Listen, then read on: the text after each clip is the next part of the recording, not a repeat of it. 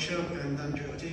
My knowledge of that relationship is based on my work in the Soviet Foreign Ministry, but also is based on the archives of the Gorbachev Foundation, where we have the records, the very detailed records of the conversations and negotiations between Mikhail Gorbachev and Giulio Andreotti.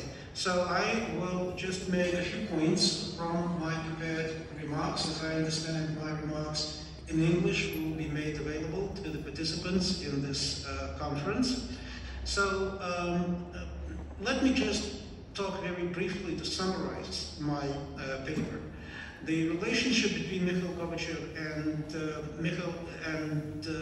Giulio Andreotti today has to be seen in the context of a particularly difficult time in European history, when practically everything that those two men desired and that they worked for is now in jeopardy. So the question is whether this means that their legacy should now be questioned, whether this means that their intentions and goals were just naive.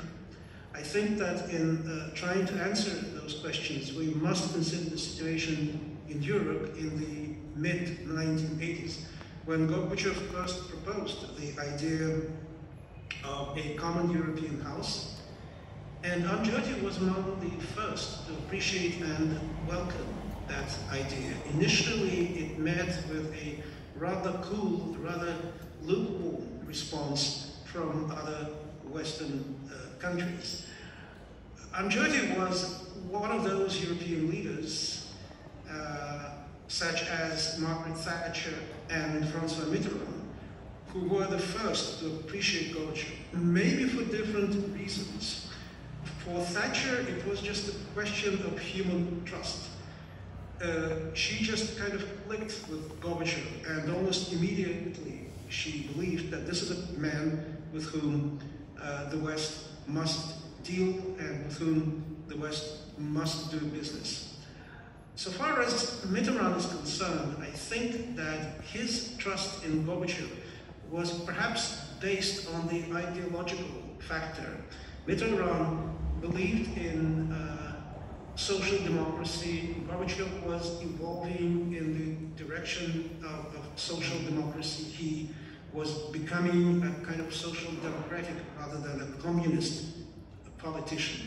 For Andreotti, the basis for his special relationship with Gorbachev was, I believe, his deep belief in Europe, his belief that Europe must become whole, must become an integral whole. And he saw in Gorbachev a person who was like-minded on this very important issue.